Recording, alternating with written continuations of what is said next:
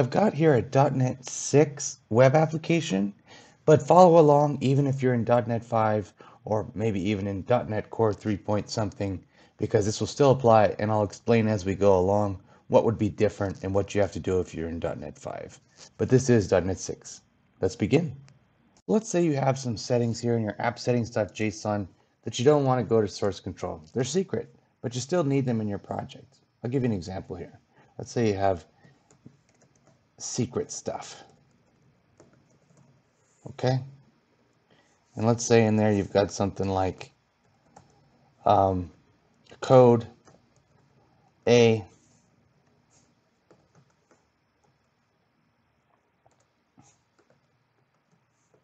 and you've got, say, password B.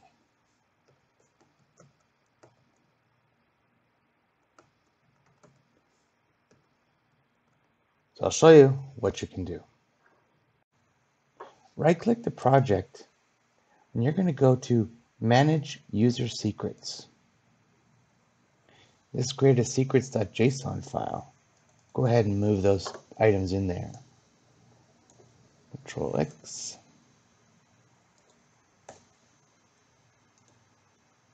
Control V. And we'll save that. Now it's interesting because, as you can see here, it's not showing up. I could search for it, and you won't find it. But the project knows it's there. So if I was to open up the project here, you would see the user secrets ID, and you could copy that string. Go back to your secrets.json file. You could right-click on it and open containing folder, and you'll see that's the same string that appears up here in the file location.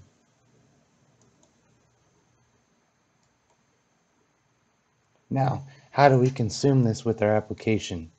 That's the next step. So here's where .NET 5 would be slightly different from .NET 6. In .NET 6, I'm going to go to my program.cs. In .NET 5, you're going to go to your startup.cs. Now, if you're in .NET 5, you probably would look for your services.configuration method, your startup.cs. You'd have something like this using the iConfiguration. And there is a way to do that with .NET 6, but it's several lines, and it's just a little bit easier in .NET 6 to use the API. So we're going to use the API here, and it doesn't even really have to be in program.cs. That's where I'm going to use it, but you can put it directly in your controllers. So check this out. With .NET 6, it's as simple as this. You can do builder.configuration, put your square brackets in here, and then looking at the secrets.json, you could take the top level, put that here, add a colon, and then put the next level of the file. I'm going to run that to show you what it looks like, but I'm sure it won't be a big surprise.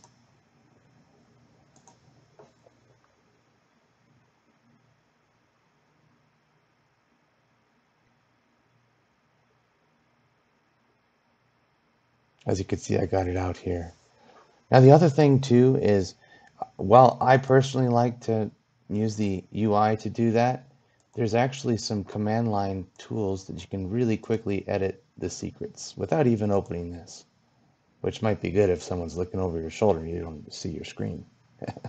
I'll show you what that looks like. If no one is looking, you can go to Tools, Command Line, Developer PowerShell. Now in here, you could do .NET user-secrets space list. Got to tell it which project. In my case, it's data viz secrets. And it'll list out what's in there, as you can see, with the path to get to it for the API. You can also add and remove them here, and they'll show up in that JSON file.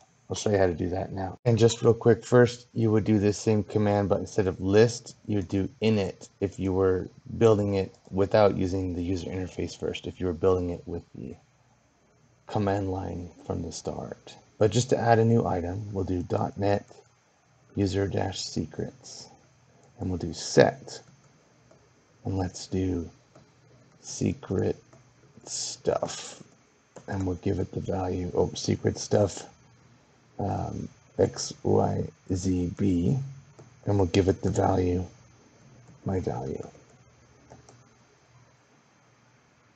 And you do have to specify the project every time.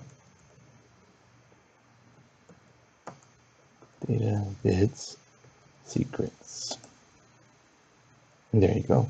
So now if I hit the up arrow a couple of times to go to list, you'll be able to see we've got that third one added in here, right there. And if I come back here, there it is there. And as you can probably guess, we can also do remove. Now let's say you wanted to map everything in that secrets.json to a class. Well, now we're going to do it the old .NET 5 way and .NET 6 pretty much. So we'll go ahead and go into the builder to get the instance of configuration, not the configuration static classes, but we'll get the instance of configuration from builder because it's already available here like we used it with the API. But we're going to go to get section, and here we can put in the top level like here. Excuse me. And then we need to map it to a class. So let's generate a class. I'm going to call it DataVid Secrets. Well, usually you can control dot, but it's not letting me. So we'll do it the old-fashioned way. New class. Add new item.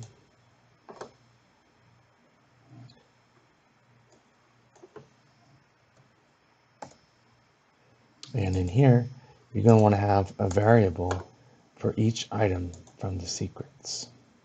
There you go. As you could see, I created each one of the inner items from secrets.json just as a simple property with get and set. You can type prop and tab twice and it'll give you that shorthand there. Let's go ahead and save all and go back to program.cs. We'll make this larger. So I renamed mine to DataVid Secret Stuff because I had a namespace conflict with the other items in the project and DataVid Secret. So if you come here, the namespace DataVid Secret, the class DataVid Secret Stuff, and in program, there's the namespace there. And here's the class name. So that's great. Now we've got access to it the old school .NET 5 way, which still has a lot of value in .NET 6 because sometimes you do want to populate a whole class. In fact, it could happen quite frequently with environment variables. So now we can get actual variables out of there. So let's go ahead and look at password B, for example. We've got our breakpoint set, and we'll go ahead and run it.